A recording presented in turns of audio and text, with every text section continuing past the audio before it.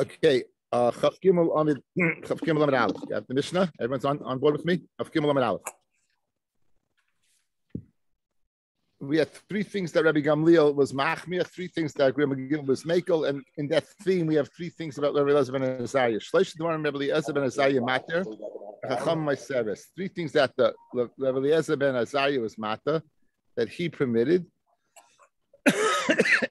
and three things that he said were the Chacham Masid. Parasai, his para, the para of Rabbi Elazar ben Azariah, Yotzei b'ritzua shebein karneha. On Shabbos, would go out with a ribbon between its horns, linoit, as a tachshit for the animal. But the Chacham held it was a masli, and you mitzvah not your animal shouldn't work on Shabbos. So he held that the ribbon between the head was a masli, was a load, and it was not a tachshit. Number two, you can go ahead and comb the behema on yontif with a metal fine-tooth comb, even though it's going to make a chabura in the animal. It's sharp. In addition, you'll be able to go ahead and cut peppers in a pepper mill. Shalahen. That's the opinion of Rabbi Elazar ben Azariah. Three halachas. One, the Shabbos tikadin regarding the carrying of a ribbon. Two, a Shabbos tikadin regarding you can't do it on Shabbos to go ahead and grind, but you could do it on Yontif. And three, excuse me, that was grinding. That was number three. And number two was combing the hair, I guess, to get rid of bugs on Shabbos and Yontif. Rabbi Yehuda says, "Aim mekadrin." You're not able to use a fine-tooth comb as a behemoth b'Yontif because it makes a chabura. And this is Rabbi Yehuda Lishitasa, who holds davar she'ein miskaven, something that you're not mechaven for is asur. If you go ahead and drag a bench and it makes furrows in the ground on Shabbos, it makes furrows, it can be considered what? It's to be considered a asur, because you're making you're plowing, despite the fact you want to just move it from place to place. Aval says Rabbi Yehuda, you could use a thick wooden comb that is not going to go ahead and make a chabura, a hole in the animal. So you have three shittas. Rabbi Elazar ben Azariah permits a fine-tuned kol shekain, a coarse one of wood. Chachamim, no fine-tune, yes, coarse wood. And the Chachamim, neither, not only a fine tooth, but even a thick wooden comb would not be permitted according to Chachamim. The Gemara will explain the three machlekes. The Meimah, when you mean to say that Rabbi Eliezer ben Azariah let his cow, one cow, go out with the noi between its horns, the ribbon between its horns, it's mashma that Rabbi Eliezer ben Azariah had one cow. As we know, Rabbi Eliezer ben Azariah was exceedingly wealthy. Rabbi Eliezer ben Azariah chad a para havalei. He only had one para. Iva Amarav, V'imila Amarav Yehuda Amarav. Tilsa Alfi Igle Havi Maisa Rabbi Elazar ben Azariah Me'adreho Kol Shashu Satsa. 13,000 agolim was the Maisa of Rabbi Elazar ben Azariah from his Eidah from year to year. If that was his Maisa, can you imagine how many cattle he had in the first place? So how can you say he had one para? And for Gemara Tana Loishaloi Hoisa, Taka wasn't his para.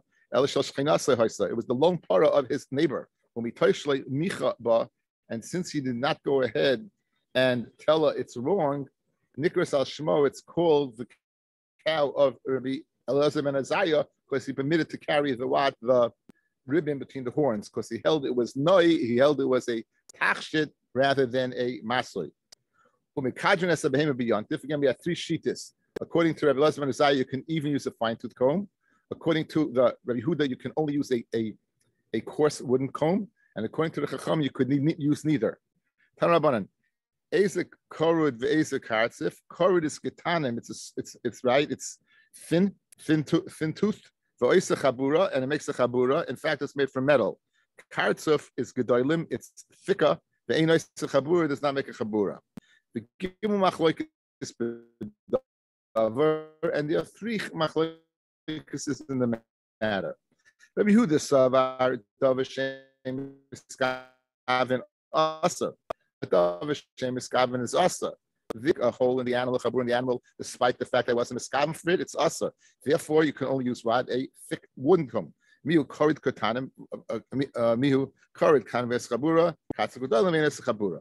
So therefore, there's nothing to be concerned about by a thick wooden comb. Like gasunum katzavat the korid, and we don't make a gesera if we let you use a thick a wooden comb that you'll come to use a fine-toothed metal comb. Rabbanan Savi Nami Rabbi Yehuda. Rabbanan also like Rabbi Yehuda that Davashem Miskaven is asa because reading Katzafat the Korid. And the reason you can't use neither, not the fine tooth or even the thick tooth, is because if you use the thick tooth, you may come to use the fine tooth. He also like Reb Shimon that if you're taking a bench and moving it from one place to the other place and it's making a chritz in the ground, a ditch, Davashem Miskaven is muta. So who are din by a fine tooth comb of metal, despite the fact that you're going ahead and making a chabur in the animal when you're combing the hair, it is permitted because it's davashem miskaven like Reb Shimon. Davashem miskaven is muta. Ubein korid, whether it's fine tooth, ubein kortzev, whether it's thick tooth, shari is permitted. Amar Rav Nachman, Amar Shmuel, V'imila Amar Rav Nachman lefudei. Halach Reb Shimon, the halach is like Reb Shimon that you can use a fine tooth comb. Shari Reb Lezer ben Azariah, you might like because Reb Lezer ben Azariah is mighty to him. So Amalei Rav Nachman, V'lei Memar halach Reb Yehuda Shari Chachamim maidim loy. Why did you opt for the das yochid of Lezer ben Azariah who permitted it? Why didn't you go to the das of the majority of the chachamim who did not permit it and say that you cannot use what a thick tooth? Amalei no Reb Shimon Sirulei. We hold like Reb Shimon. We don't like Reb Yehuda. But Lezer ben Azariah might lie. In addition, in other words, Allah is like Reb Shimon. Machlekes Reb Shimon Reb Yehuda. Allah is like Reb Shimon. Davar Shem Miskaven's muta. And to buttress that, despite the fact that Chacham say it's asa, we have Rabbi Lezer ben Azariah agreeing to him. As I state in English. Amid base. Not a psikration, right? But not a psikration. You have 3 levels to a pepper mill. One is the grinder at the top. It's made partially of wood and the bottom is of metal.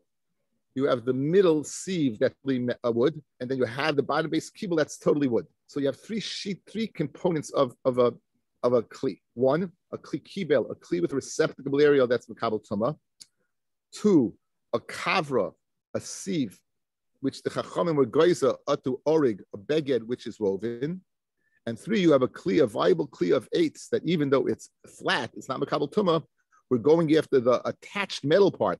And a flat metal part is makabel tuma. So, harechaim shel pilpelim, a mill of peppercorn, tameya mishum shloisha kalim. It's tummy because of 3 kalim. 1 mishum kli kibel, the bottom kli, which is a receptacle area.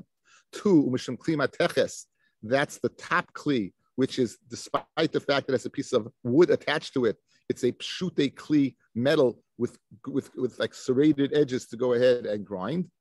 And umishum kli kavra, and the middle that stops the sieve that lets the garbage stay out and lets the peppercorns go through.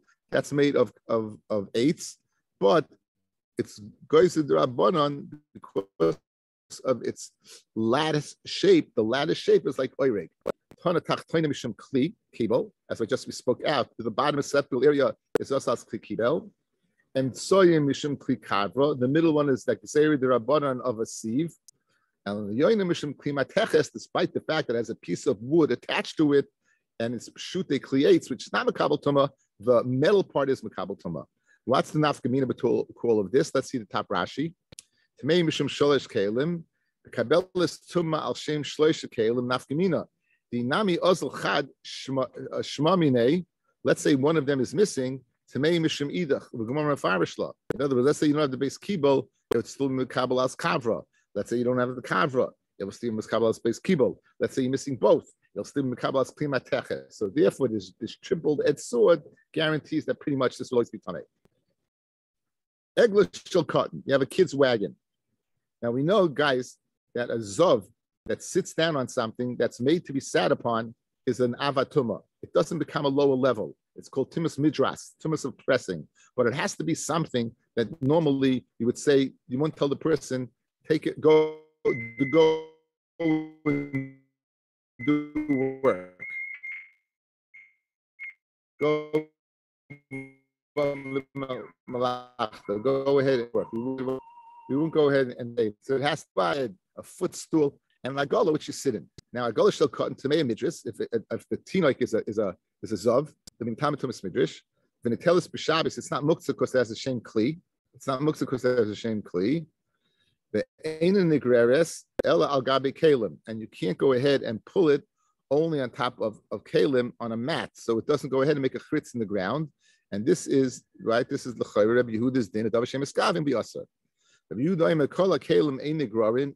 All kalim you cannot go ahead and pull. Chutz min agolo, the golo you could pull. Feishi koiveshes, because it doesn't go ahead and displace dirt. It just presses the dirt down. Guys, view a coulter on a take a fork, put a fork in the ground and pull it along. It's going to displace the earth from side to side. Take a wheel, it's turning. It doesn't displace it, it just pushes it down. So it makes a chritz, but it's not al yedei removing dirt. So he seems to say that Yehuda, he seems to say that if it's a wig and you don't have a problem of Dav Hashem eskavim, because it seems to be that it's not going ahead and being chayrish, it's pressing it down. Egel shall cut into mei midrash the samach alave. It's tummy to midrash because you're leaning on it. And he tells us b'Shabbos mishum the ikar Torah's kli alecha. It can be carried on Shabbos because there's a Torah's kli on it. Be'ina negreres, and however it can't be pulled, right? It can't be pulled. Be'ina negreres ella al gabi kalim. It can only be pulled al gabi kalim. Al gabi kalim in al gabi karka loy. On gabi kalim, but not on gabi karka. Okay, I have to take this call for 1 second. Okay, so it's not nigreres. El al gabi kalim. Wait 1 second. One time. Egel shel cotton. Tameya midris the hasamach alave. And he tells us b'Shabbos mishum the ikar Torah's kli Allah. Be'ena nigreres el al gabi kalim. Because it's going to make a chritz in the ground. Al gabi kalim in al gabi karka loy. Only on top of a sheet or something, but not on top of a karka. My timer the kavit chritz. Money, who's the Tana? Rabbi Yehuda, he's Dom and Dav Hashem eskavin zasa. He Reb Shimon, Amad Dav Hashem eskavin is muta. The Tanya, Reb Shimon, Naima, Goyra Adam meet the kisa v'savsel. Reb Shimon says a person can be Goyra Adam kisa v'savsel, but Vashla is skavin. Friday is not miskavin. They always say, Aryeh, that you can always carry it. Since you can carry it, it's not a psik resha. If it's very, very heavy, I think Reb Shimon would be moida. It's where since it's carryable, you don't have to go ahead and schlep it. That's the reason why it's a Dav Hashem eskavin and not a psik resha. If they shoot kaveshes, if they shoot kaveshes in afal you seem to have a stira in the Mishnah. One hand you say that you have to put it on top of kalim because it's going to make a chritz. The other thing you say you don't have a problem. Why? Because you can go ahead and press it in the ground. It says Gemara, Avdei Tanoi Vali B'Dav Yehuda. It's two Tanoim according to Rabbi Yehuda. One Tana says it's a problem, that it's a problem of a chritz. The other one says it's not a problem because it's only presses in the ground. And that my